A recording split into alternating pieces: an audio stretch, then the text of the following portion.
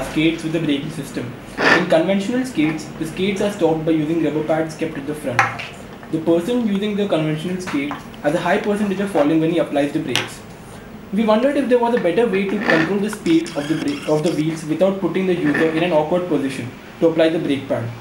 We looked at various mechanisms to stop the wheels and finally zeroed in on a design quite unique from products available in the market. We put in a new orientation of the spring to constrain the motion of the brake pad such that they move by equal distances when applied. We decided to give control to the brakes via cycle brake handles. Whenever the handle is pressed, the brakes come into play and stop the wheels. The brake handle will be attached to the user's hip through Velcro belts for convenience.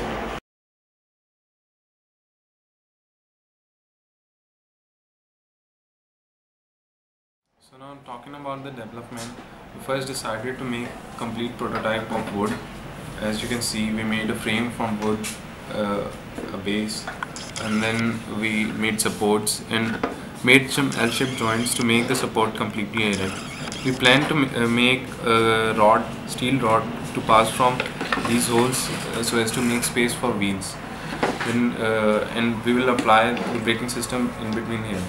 But during the testing, we found out that the wheels were not the wheels made of wood were not performing so well. They withered out, and we had many other problems with it, as it cannot simply support a single human's weight. So we switched on to the other prototype, which is made, as you can see, this braking system. Now talking about this braking system, we searched a couple of braking systems. We looked through the braking system currently used in the bicycles and searched some of them on the internet.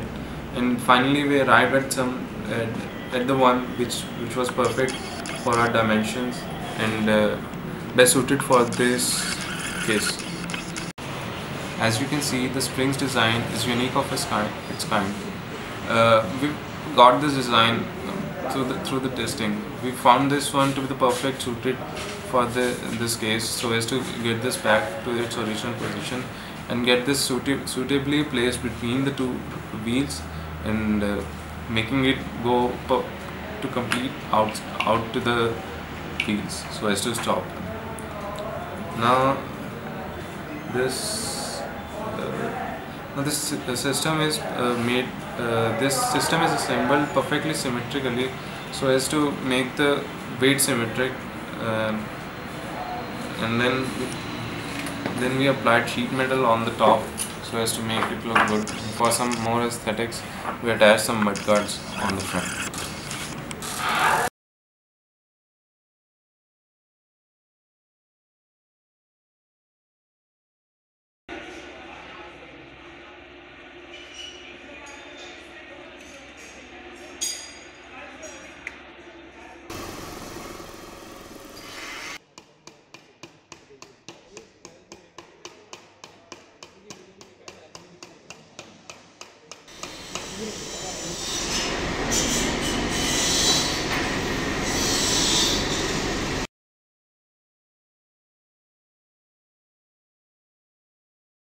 Explain the working of the braking system in this case. You see, we'll pull this handle outwards, and the inner wire, the smaller wire attached to the handle, is pulled with the handle towards out. You see, the outer covering, the black wire, is constant in length. So when we pull it outwards, this small wire, this black wire, is forced to move ahead. This is the slab one attached to the black wire is forced to move ahead with the black wire. Now you see, this smaller wire is attached to the slab 2, is tighted about this screw. Now when I pull the handle outwards, you see it's moving inside. These two slabs are hinged about these 2 points. When I pull the handle out, you see the braking system is working as these 2 slabs rotate about these 2 points and the braking pads are going out. The work of the spring is just basically to bring the outergoing pads back into their initial position, and that's how it works.